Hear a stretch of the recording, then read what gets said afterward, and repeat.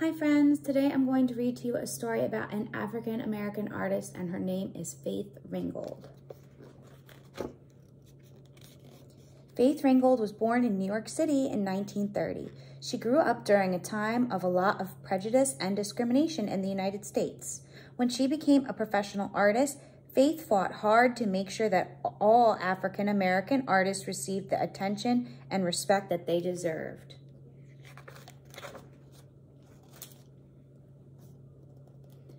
Her artwork often shows her feelings about being an African American woman. Faith's most famous works are her story quilts. Faith makes the quilt by sewing together painted canvas and quilted fabrics. She then adds handwritten stories.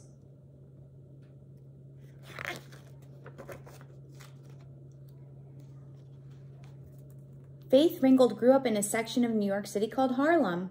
On hot summer nights, Faith's family and neighbors would go up to the roof of their apartment buildings to cool off. Because the roof was covered with tar paper, everybody called it Tar Beach. She could see her favorite bridge, the George Washington Bridge, all lit up. One of Faith's most famous story quilts is about the magic she felt on those hot summer nights.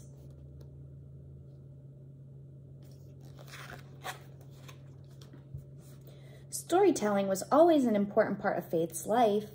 Before people had television in their homes, storytelling and listening to the radio were major forms of entertainment. Faith spent a lot of her childhood at home. She was often sick with asthma. During periods when Faith was sick, her mother Willie schooled her at home. Willie taught Faith how to sew too. Faith made all kinds of neat things. Later, Faith would paint and make prints of jazz musicians and singers. It was in college that Faith made up her mind to become a serious full-time artist. When Faith graduated, she got a job as an art teacher in New York City public schools. During her college years, Faith had learned about all the great European artists. Faith's first paintings were influenced by old master artists. Even though Faith appreciated and learned important lessons from European art, it didn't really seem to have much to do with her life or her experiences. Faith started doing paintings that were more meaningful to her. They were about things she saw going on in the United States. Faith studied and copied patterns, shapes, rhythms, and colors used in African art.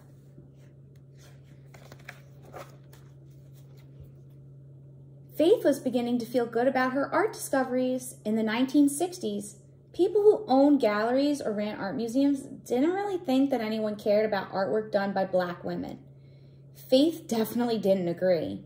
She began showing her artwork to art dealers all over New York City. She even helped organize protests in front of New York City art museums when they ignored Black artists. The protests helped get museum people interested in African American artists. She saw an exhibition of ancient paintings from Tibet that were framed in cloth. These Tibetan cloth frames are called tankas. Tankas allowed Faith to fold up or roll up her paintings.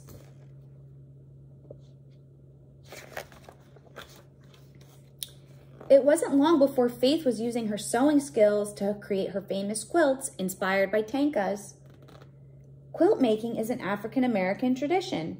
They often added colorful shapes and designs that came from their African pasts.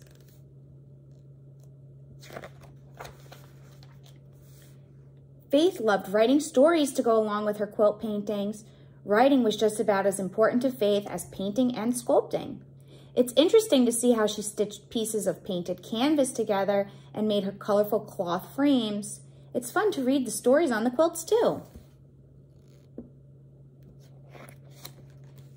I hope you enjoyed listening to this story about the artist Faith Ringgold.